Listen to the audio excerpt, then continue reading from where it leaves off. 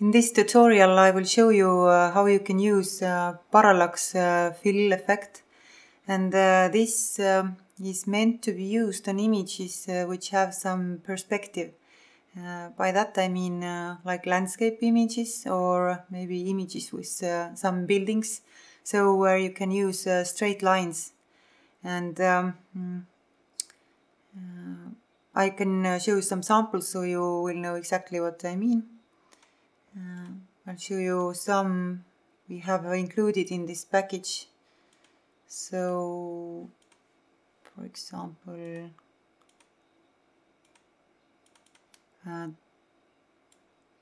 this image here is maybe not so good because it has Bezier lines in it, but this one is really well usable with parallax, because you can see there is some perspective on the road and then straight lines. So for landscape or architecture and so on. And now we'll show you how you can make the parallax effect. So let's say that in scene 26, where we have this lion, this is one scene which is included in preview video, and you have it also in the project. You want to change the fill, and you want to say change the fill image and put the parallax effect on it. So for that we go to fill placeholder first. Scene 26 fill placeholder, and you have to drag in here your image you want to use, so we'll use that one. And for parallax I suggest that you keep your perspective centered. By that I mean that if you want to position your fill to left or to the right in the composition, you can do it later, because if you are adjusting the parallax grid, then it's much easier to do it when it's centered in the composition than if it's left or maybe right edged. Okay, so position it centered, it's easier that way, and you can adjust the fill position later in the next scene. So now we will go to parallax fill composition, which is parallax fill 26. And because we have already done some parallax settings and changed the settings, then you can see that it's not sitting here very well, because we have changed just the image. And if we put the checkbox mark here, show grid, then you can see the grid is not fitting with the image because there was another image below it. So if you are going to change the fill, then the best thing is to do reset all the grid settings and reset all camera control settings. Then you have a clean start, and it's easiest this way. So we will do a reset to all these.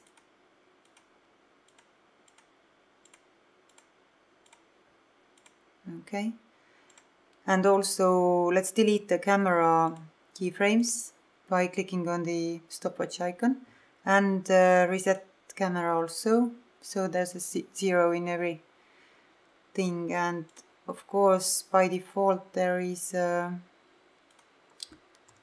scale in Y direction. Okay, now we are in the beginning point. And if you are starting with a clean, empty scene, then this is the picture you will see, so you don't have to reset. But if you want to change something, then you have to use the reset buttons. Now your next step is to adjusting the grid according to your image.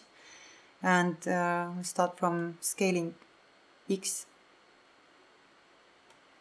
With the guidelines, it's quite easy to see that it fits your perspective.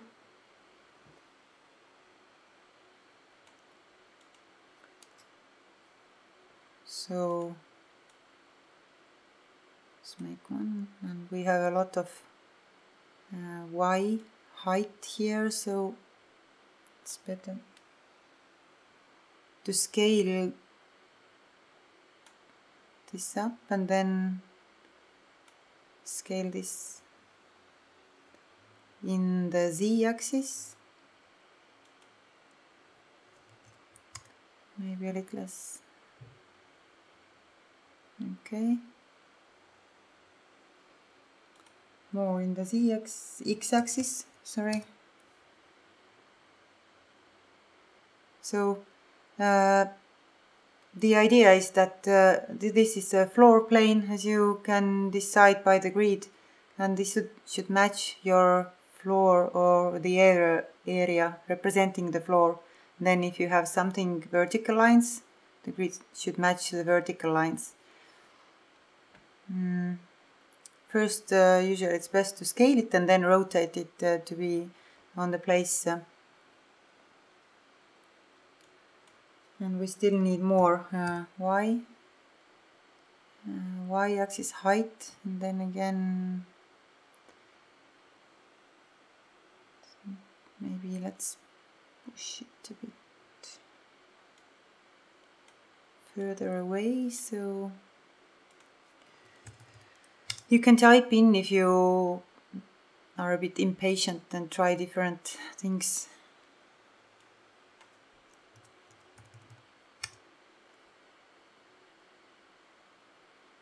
Okay, so yes, I tried it before. You can't really make it match with the first attempt, but don't worry. If you get your grid on the place, the effect will be nice. So just be brave and patient. And now we have to rotate it a bit because the lines are going higher than in the image.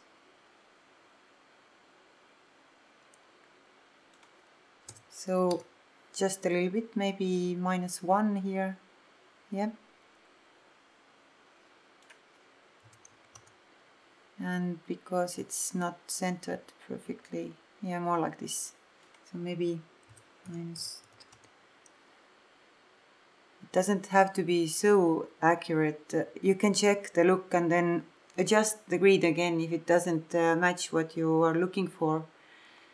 So basically we're done with the grid. Now the very important thing before you start animating the camera is to uncheck Show Grid checkbox, because otherwise you will be animating the grid. This is the usual thing people do, and we try to avoid that, so we won't have to make many steps again. So after you have adjusted the grid to match your image, go and uncheck Show Grid checkbox like that. Yeah, and now you can start moving your camera around and make the animation. So when you pick your image, and probably then you already have an idea what do you want to do with it, what kind of movement, maybe something like used in True Detective title sequence. There are a lot of move in or move out parallax movement in the pictures, and it looks quite awesome. So we'll try something like that here too, and we'll make it dolly in movement. So go to camera controls, set first keyframes for Z position, and you can, even if you don't want to animate some property, you don't know for sure, you can put keyframes for every property, because then in the end of animation you have set some starting point. So we go make camera zoom just to be certain, maybe Y position, yeah. And now we move to 4 seconds in time further, because this is the length of our scene. And if you want to use longer scenes, then whenever you are creating keyframes, you have to remember that you make start and end keyframes time the same in every scene. Not in every scene, but the pre-comps of every scene. So example, you want to use scene 26 with length 5 seconds, then you have to make all your animations 5 seconds long. And ours is 4 seconds, so we'll now move further. You can see the parallax already happening, and we want to make it maximum. The maximum is, you can see it doesn't go any further, because if you would make this number bigger, then it would go through the plane and there will be a black hole. So there is an how to say, I have put a number here over what you can't go, so you will always have your picture here. But you can also use zoom, or you can then go back and make the first keyframe with a minus value, so you will have a longer movement throughout the scene. And you shouldn't also worry too much about these white areas going to show, because you can adjust the position in the next composition this way that it won't affect your final scene. So if there is a light area showing, don't worry about that, okay? Now we can make a RAM preview to look at it. I will make it for the sake of time, skipping one frame. Let's see. And we are back. So here's the RAM preview result. So you can see a noticeable parallax effect. The road pictures work really well, so try these. We have many included in the package. And you can flip it or do whatever to the images. Your fantasy, your imagination is the only thing that will be the border. So, okay, we have made our parallax movement here, and the next step is to go to scene base composition. So it's scene 26 base. If you let's close this. If you don't have it open, take it from here. And now you can see our lion, and there is a new fill image inside. And now we have already placed this to be on the left side. As you can see, it's not in the center of the comp, but if your image was centered, you haven't touched the position yet, and you want to move it to left or to the right, then you should do it in fill pre composition. I will show you.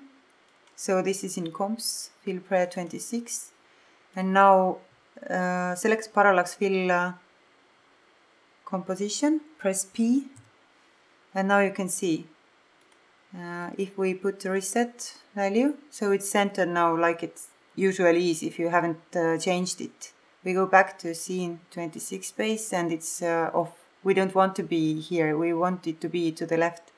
So again, I am a big fan of using two composition windows, so if you make changes in one, you can see the look updating in another. Let's lock this one. Go to new comp viewer, and now you can make the changes to position. So we'll drag it to the left because we don't even need the fill on the right side.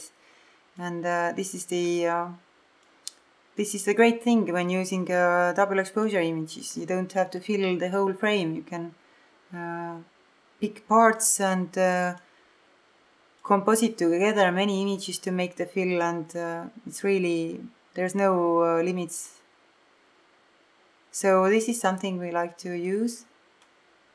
Yeah, maybe a bit more. So now we close this composition. And just to check if there wasn't perhaps the parallax fill effect, then the place where you decide if you use parallax fill or not, there is a checkbox for it in scene base composition here. So scene 26 base or whatever number you are working on, go to scene base composition, make sure fill controls everything you change on fill is here. The controls, click on it, and here on effect controls panel is parallax fill. So if you put it on, then it uses the parallax fill you made.